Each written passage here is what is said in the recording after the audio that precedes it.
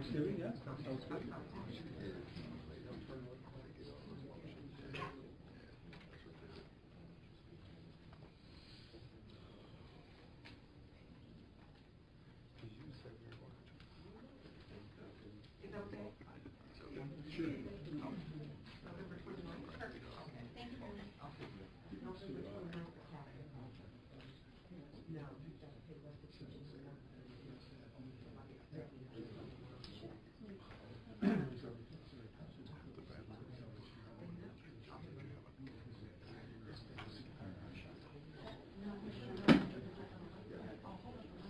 I think it sounds like he's serious. Yeah. He's the one that's pushing. You okay? I called yesterday at Judge King's courtroom, in front of Judge King.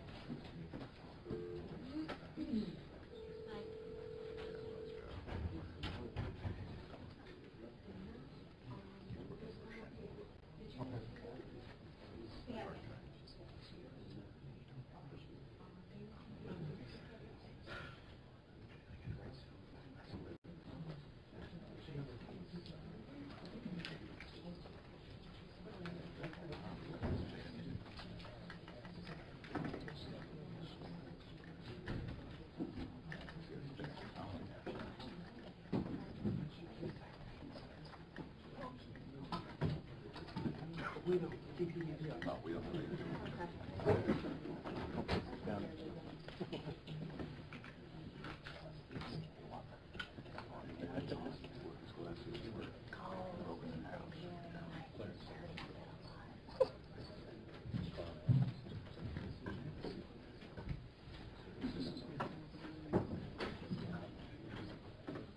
Nice.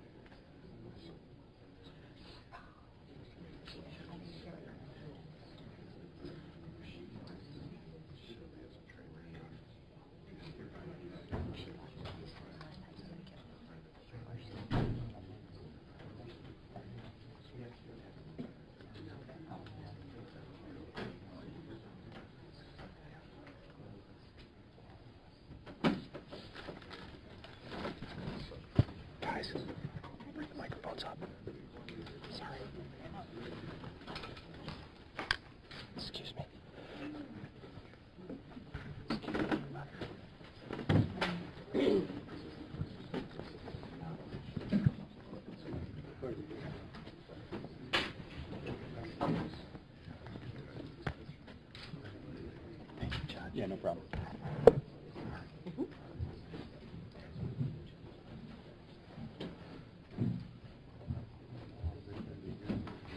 Yes, sir, go ahead. Yeah, that's fine. Yep, Thank you bet. you. No problem.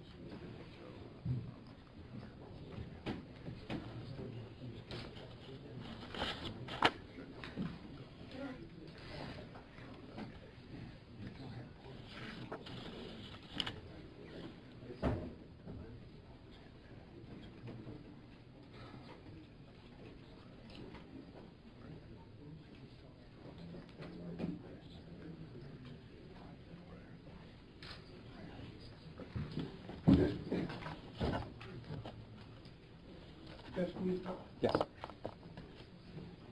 We've got a couple of hot mics here we gotta move. Can we move those temporarily over there?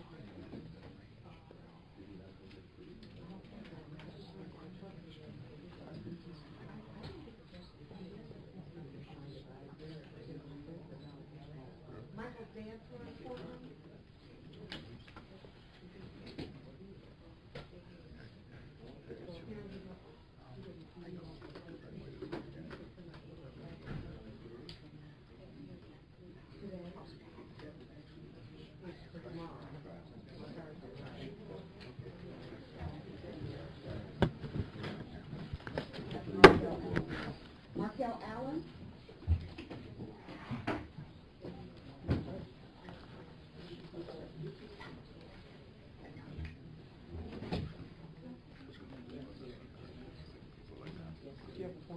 She's, I'm around, she's gonna, yeah. Are we ready?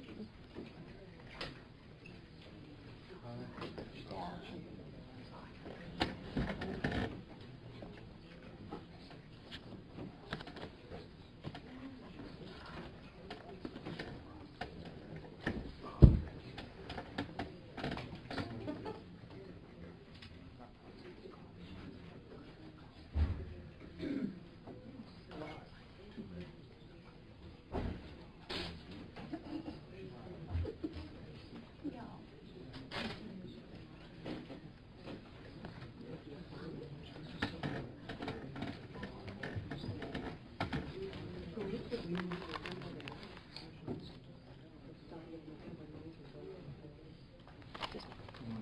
I do, thank you.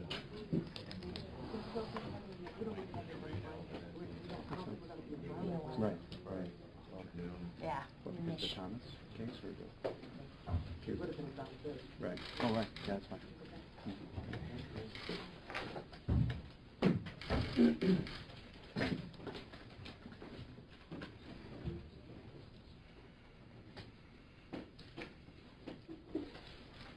Case number 166750, People versus Charles Pugh.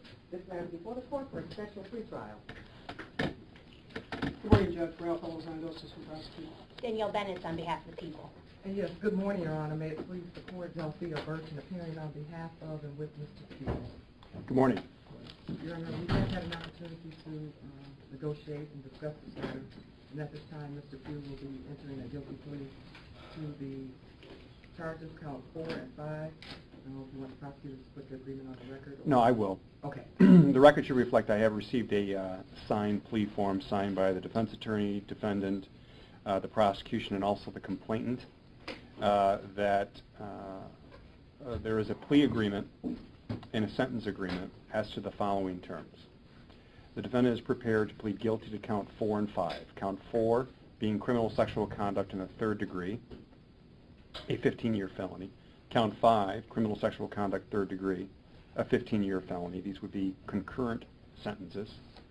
There's a sentence agreement of 5.5 to 15 years in the Michigan Department of Corrections. As part of that sentence, it would require lifetime registration on the Sex Offender Registry Act. The defendant would receive sex offender counseling, and the defendant is not to have any unsupervised contact with minors. At the time of sentencing, the people would agree to dismiss counts 1, 2, and 3. Is that all correct? That's all correct, Judge. Yes, Your Honor, and Mr. Pugh has been advised of his constitutional and statutory rights, and he's ready to respond to it. All right, and just for clarification purposes, I see that there is a signature from the complainant. The complainant does agree to this plea agreement. Is that correct? He has been apprised of all of it. He is in agreement and had no questions about it, and he signed the form to reflect that today, Judge. All right, if we could have the defendant sworn, please. Raise your right hand, please. Do you solemnly swear or affirm the testimony you're about to give in a matter that's not being before the court to be the truth? Yes. Thank you. All right, Mr. Pugh, as I've already gone through, I've received a plea form indicating you're prepared to plead guilty to those charges. What I need to do is I need to advise you of certain rights that you're giving up by pleading guilty. Yes. First, you understand that by pleading guilty, you're giving up your constitutional right to a jury trial. Yes, sir. You're giving up your right to be presumed innocent until proven guilty. You're giving up your right to have the prosecutor have to prove beyond a reasonable doubt that you are guilty. You're giving up your right to have witnesses appear at trial to testify against you. Yes, sir. You're giving up your right to question those witnesses. Yes, sir. You're giving up your right to have the court order any witnesses you may have to appear in your own defense. Yes, sir. You're giving up your right to remain silent during trial and not have that silence be used against you. Yes, sir. And you're giving up your right to testify at trial if you wanted to. Yes, sir. Just one more thing. You understand that if I accept your plea today, you'll be giving up any claim that your plea today was a result of any promises or threats that were not disclosed to me today, or that it's not your own free choice to enter into this plea. You understand that? All right. What's the factual basis for the plea? And Mr. Pugh, I'm going to ask you a few questions. Between the time frame of September of 2003 and May of 2004, did you reside at a location in the city of Detroit, 1431 Washington Boulevard? Yes. And that's in Wayne County, correct, sir? Yes. And during that time period, did you come into contact with someone by the name of Austin Williams? Yes. And during that time period, did you engage in sexual penetration on at least 2 occasions with Mr. Williams? Yes. And that being, you placed your penis into his anal opening, correct? Yes. And at the time that you committed these acts, during that time period, Mr. Williams was between the ages of 13 and 15 years of age, correct? Yes. I'm satisfied with the factual basis, Your Honor. And how old were you at the time? 31. All right. I'm satisfied as well. I will accept your plea. November 9th? That's the date? November 9th. That's fine. All right. Anything further? Nothing from you. All right. We'll see you then. Thank you, Judge. Thank you. You're welcome.